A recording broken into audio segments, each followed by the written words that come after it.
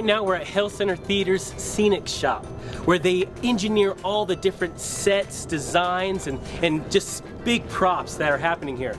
Right now we're going to talk to Zach, who's going to be telling us about something he's engineering, something about engineering a spider.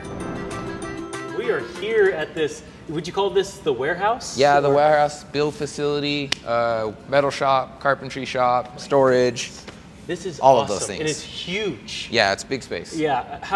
So what would you say happens actually here? So this is the bones of everything, right? Yeah. This is where we start. We get a design. Yeah. We go from there.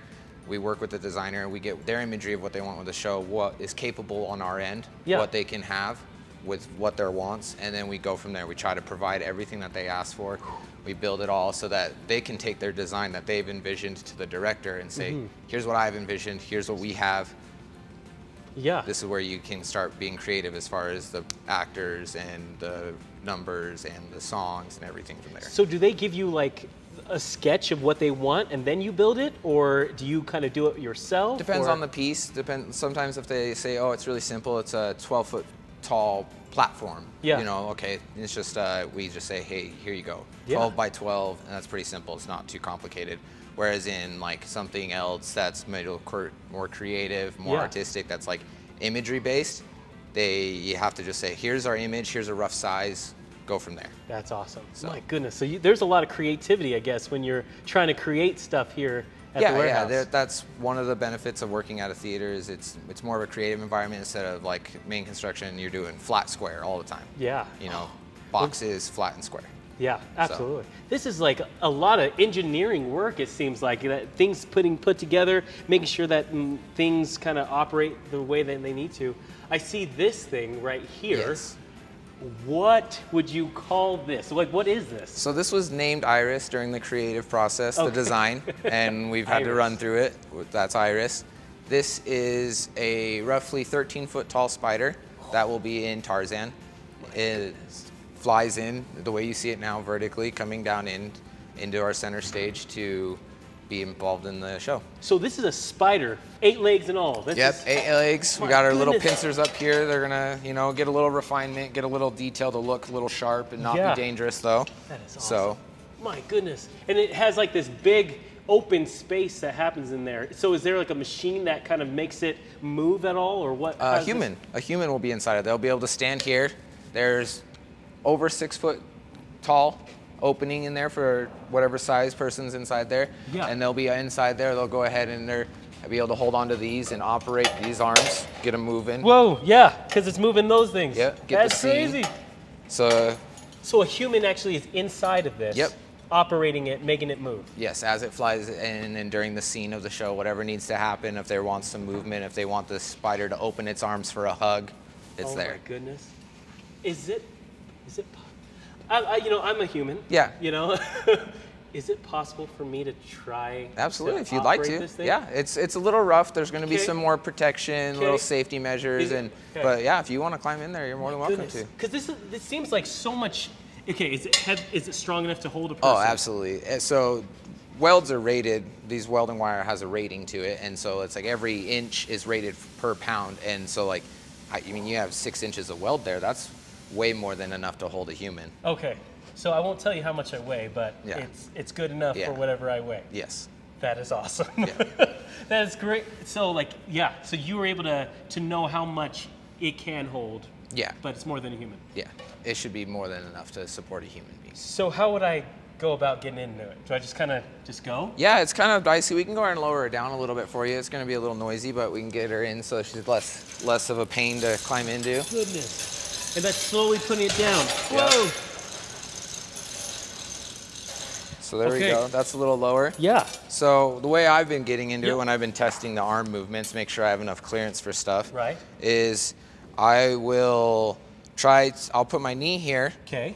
And then I will put your other foot put my other foot on this platform, and then I will start to stand up in, trying to avoid all my little sharp bits and dangerous stuff, and then spin so that I am facing outward. Here I go. Great. Okay, here we go. All right, so I'll put my knee here. Yep. Am I good to hold this? Yeah, it's a little sharp. I try to hold on to something like you can hold. If you grab right there, that's a pretty good spot. And then I'll swing your foot up. Like that? Yep. and then you'll have to duck down and get your head in there. Think it's worth it? Yes, it's worth it. Okay. Okay, here we go. One more time. Okay, One more time. I got this. Okay, here we go. Okay, I'm gonna put my knee here. Yep. I'm gonna grab this. Swing your head in right now is a good time. Okay.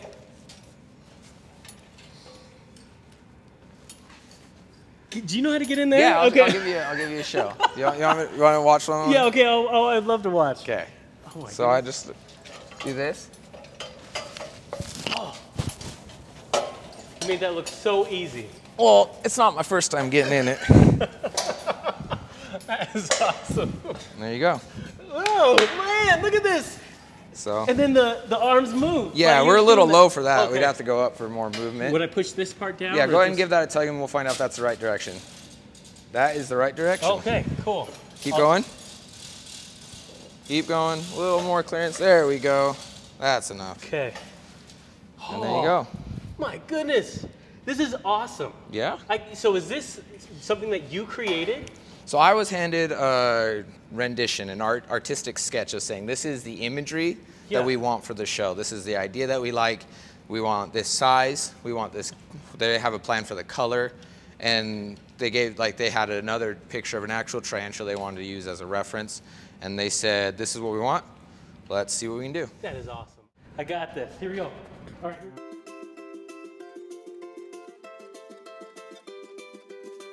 I'm a spider, and this is how it works. That is awesome. Zach, this is it, man. I can't believe it. All the, how many bolts that are connected to all of this. That's crazy that you created this. So can you walk me through how these arms work and how some of these things get to move?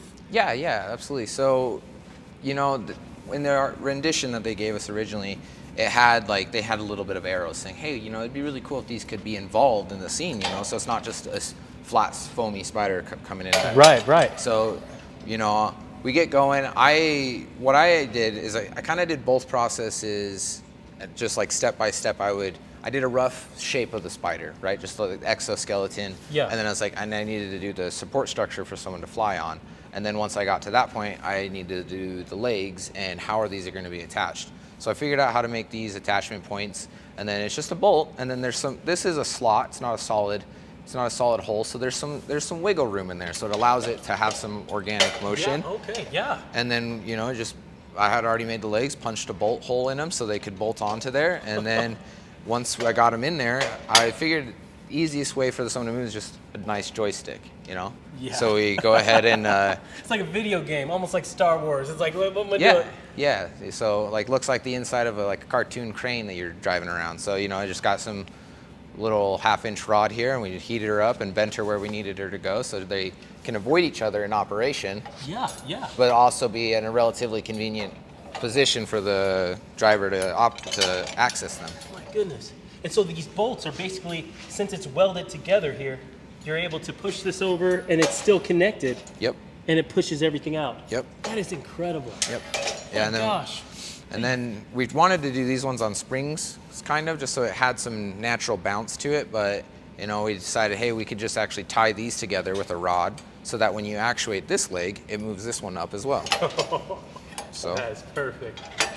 Goodness, I love it. That's so cool. My goodness. And so for you, how did you get started with this type of work? If I may ask, what is your title in this Hale Centre Theatre? I'm a build tech or a carpenter, but here, since we do so much, we make spiders, we make walls, we make fences, we make flying nurseries. Yeah. You know, we do so much that you kind of want to be a jack of all trades. Yeah. So I'm a carpenter, but I also, you know, since I'll work over here in the welding department when it's needed, and the welders will come over and we'll help do other carpentry stuff. So you end up doing a little bit of everything. Oh, man. And so how did you get involved with being a build tech or a carpenter? Is that something you've always wanted to do, or? I just landed in it, you know. You need a job, and then, you know, you end up getting one. You kind of bounce around finding places that you like, and then you find something that you feel confident in, or you can read a tape measure, and, you know, that goes a long way in a lot of places. And so you start, and then you just realize you like it. And you just so I guess you just had this ability to be able to make something like this? I grew up building stuff. You know, my great-grandpa's a carpenter. My dad was we remodeled my house growing up, so he always did that a little bit. And then like, you know, it's just, I've done other kind of creative stuff while I was here. Like earlier on, I did some gravestones, and our CNC machine was down at the time, so we couldn't just program it and have them cut all the detail we wanted.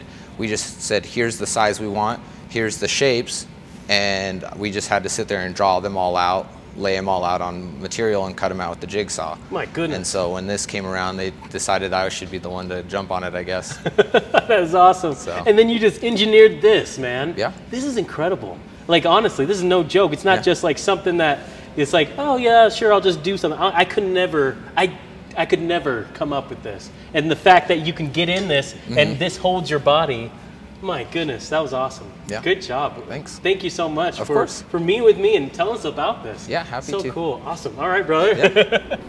This was so awesome. Who knew so much engineering work happens here at Hale Centre Theatre? Well, till next time.